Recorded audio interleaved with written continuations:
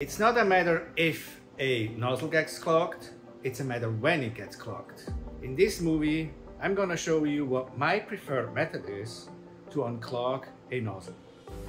If your build plate looks like this, then you probably have a clogged nozzle. The first thing we want to do is set the temperature to 260 degrees. As soon as the temperature is reached, remove the PTFE tube and start to push down the filament while extruding on the display. If nothing comes out of the nozzle, you have to retract by using the opposite direction of the extruder to get the filament out. You might have to pull a little bit on the filament and then it releases. As you can see, it's not clean at the end, so we want to cut off the part that is not clean and put the clean end back into the extruder. Now press extrude until you see the filament coming out. The next thing I'd like to do is to make a cold pull. The cold pull helps to get rid of the residue inside of the nozzle. In fact, Bambu Labs is recommending that you do that from time to time so that the nozzle always keeps clean.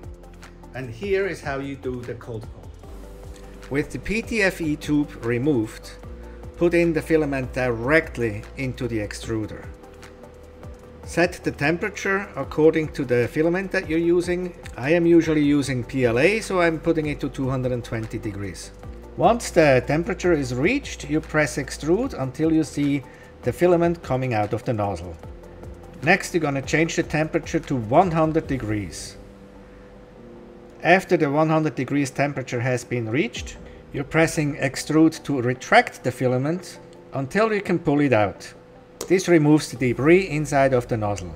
In case you see this message, don't worry about it, just say confirm.